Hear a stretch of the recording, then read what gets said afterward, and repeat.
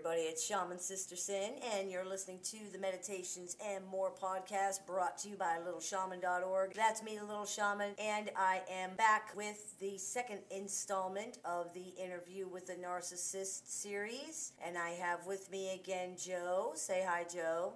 Hey. Last time we did this, we talked about Joe's childhood, and I think today we're going to talk about relationships. And last time it was a sort of a free-form type of a situation where he just told what he felt was relevant. And I think this time we're going to do more of a question and answer period. Is that okay with you? Yeah, that's cool. Now, I want to warn you that some of these questions are going to be challenging. They're probably going to be pretty uncomfortable. Are you okay with that? Yeah, it's fine. Okay, well, once again, thank you for your honesty. Everybody really enjoyed the childhood installment of the podcast, and they're looking forward to hearing more and learning more about the situation. So let's go ahead and jump right in. So you're married. Yes. And have you been married for a long time? Yeah.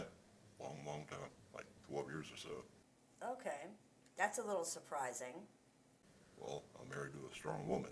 So she's a strong woman that knows me better than I know myself and knows how to cope and manage with all my crap, so.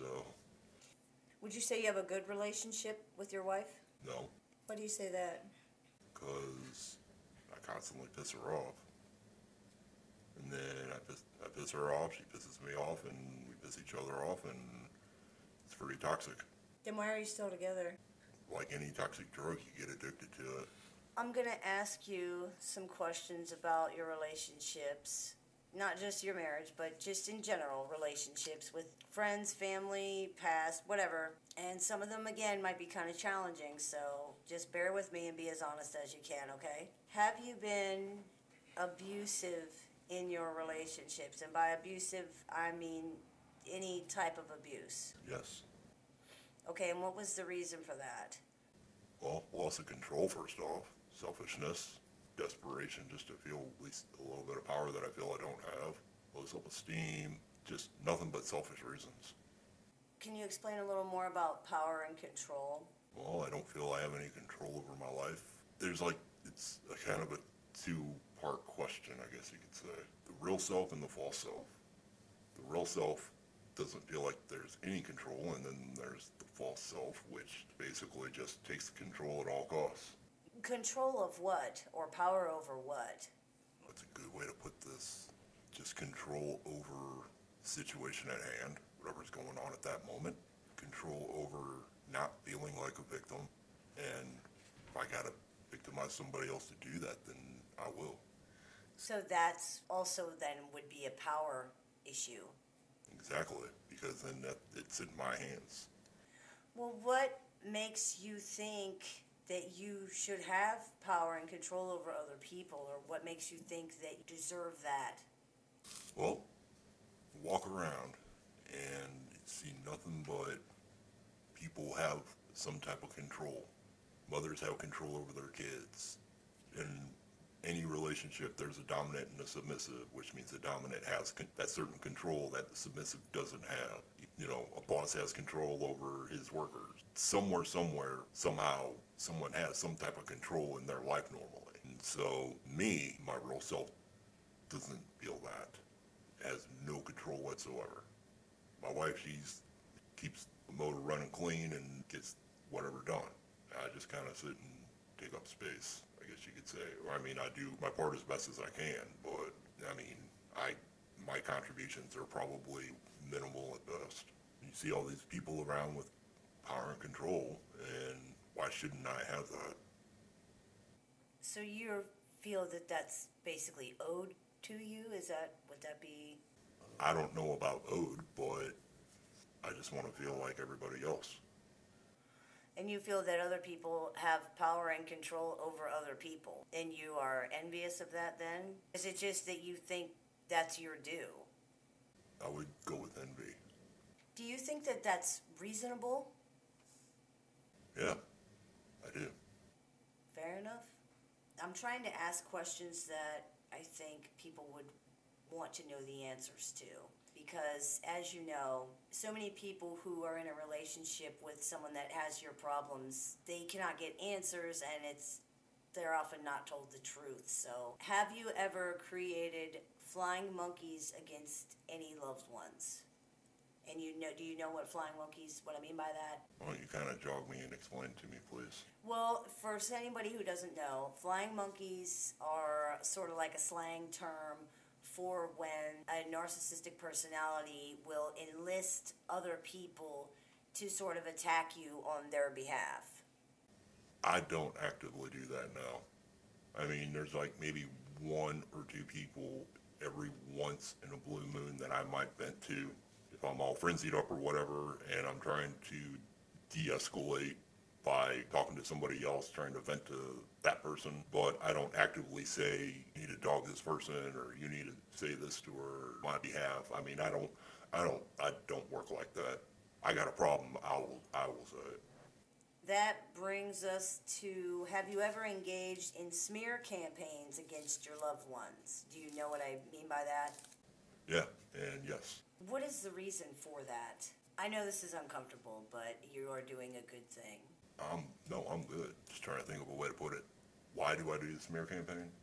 Yeah, why would you tell lies and try to turn people against someone that has tried to care about you or tried to be a good part of your life, or however you would want to say that? Because in the moment, if they piss me off, they deserve it. And you feel that that's correct? Yeah. You're going to hurt me, I'll hurt you back even more. But don't you think if you have to tell lies about someone that maybe that's an indicator that they don't deserve that, or that they're not as bad as you're trying to say that they are?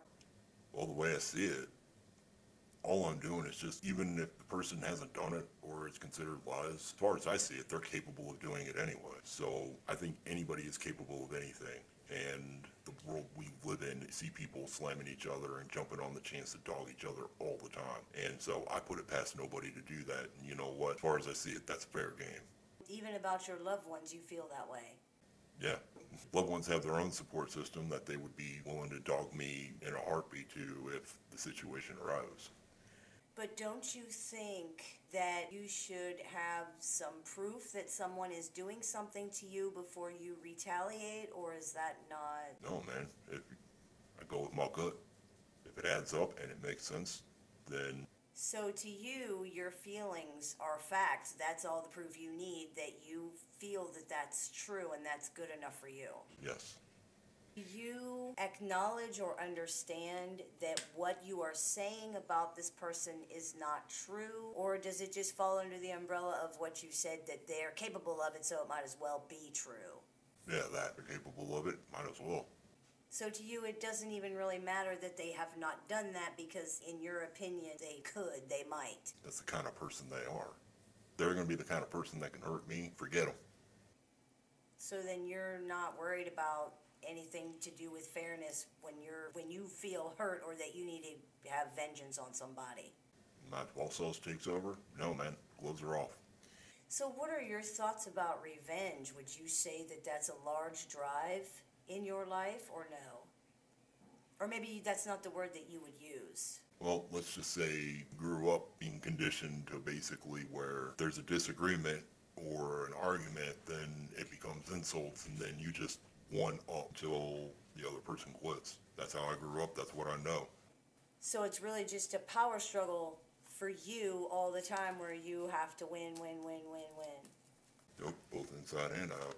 And so what does it mean if you cannot win this power struggle with this other person, if you don't feel like you can hurt them worse than they hurt you? Or does that ever even happen? Well, what I perceive as hurting me. Right. We're just going off your feelings here.